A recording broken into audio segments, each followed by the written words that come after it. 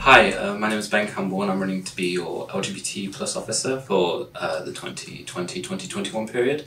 I've worked in the LGBT society for over 2 years, so I have a lot of experience with representing the community. The 3 main points in my manifesto would be to promote intersectionality by working really closely with other liberation officers to ensure that every member of the community feels represented.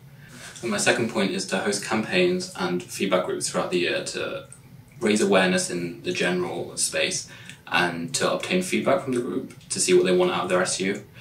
The third point is to promote a safe, inclusive space in the Students' Union, pushing for specialised LGBT services and welfare, as well as allowing students to contact me with the issues they face being LGBT+.